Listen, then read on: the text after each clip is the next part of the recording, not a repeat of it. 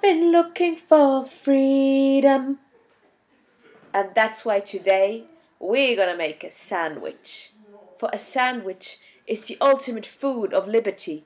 You cannot only eat it anywhere you like, but you can also assemble it in your very own style. For these winter sandwich patties, we're using a mixture that I call kind of köfte. So it's a mixture of bulgur and grit or semolina, because this will make it stick together better. So you put the two ingredients into a bowl. The ratio is about 5 bulgur to 1 semolina. And then you pour boiling water over it till it's covered, or a bit more, maybe a centimeter more. And let it rest for 15 to 20 minutes till it's all soaked in. So what is freedom?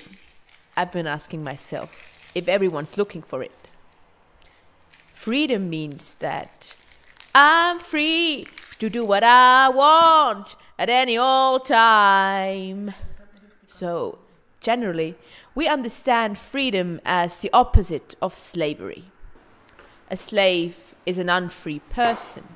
A slave has to do what the master tells him. A slave cannot make any choices on his own. That's why he's unfree.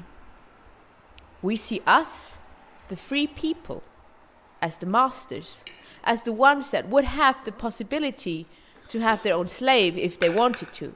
That's why we're free, because we can do whatever we want. And I think that we are kind of mixing up freedom with power. Crush the garlic, peel the garlic, cut the garlic in very small pieces.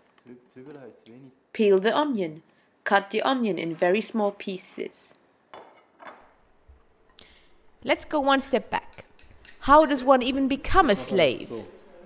You become a slave if you are ripped out of your environment.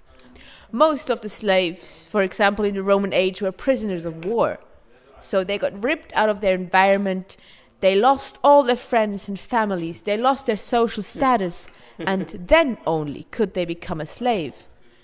Because without any social status, without any people around you that love you and support you, without any family and friends, you are not free.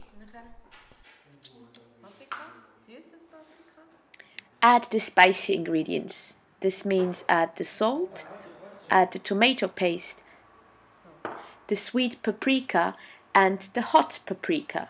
You can also add some chili if you like. Tomato sometimes has this bitterness in it, so that's why we're adding a sweetener. I added agave, but you can also add sugar or sugared water or some syrup of a special flavor if you prefer that. It really doesn't matter, just to fight this bitterness. And the lemon.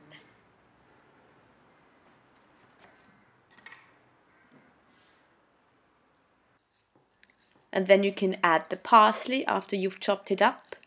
Try to cut it not too small because it will get bitter, so kind of smallish. And now the real fun begins. You're gonna mix this whole thing with your hands. Dive in deeply and knead. It took me about 15 minutes to knead it all through, so here are some nice images of me kneading in different positions.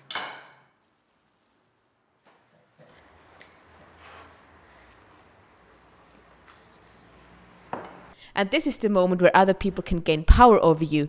The moment that you don't have anyone left to support you. And this is the moment where you can become a slave. So if we still want to define freedom as the opposite of slavery, this means that freedom means you are free to have friends. Free to care for them, to be a part of a complex social ecosystem. Freedom does not mean to do whatever you please. Freedom means caring and being part of a community. Now for the tasting moment. Is it too salty, not salty enough, or lacking anything else? Feel free to add whatever you think this mixture is still missing.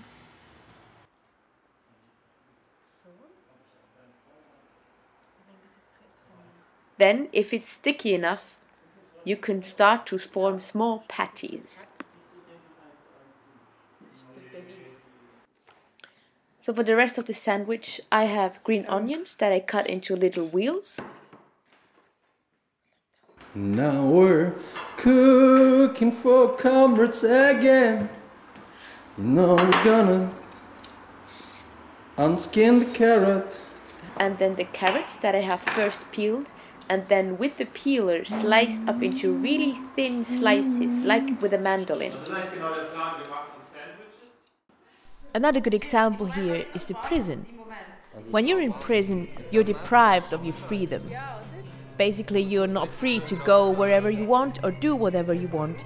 But most importantly, it does mean that you are taken away from all your social connections.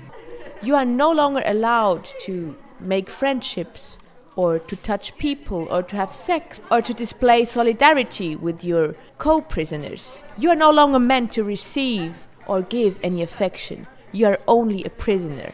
You are unfree. And of course some salad, and to give it a bit of a special taste, some beetroots. Now this may come as a surprise, but the beetroot will really smoothen all these flavors out without dominating them too much. So it's assembly time for your sandwich, or better, assembly time for your friends.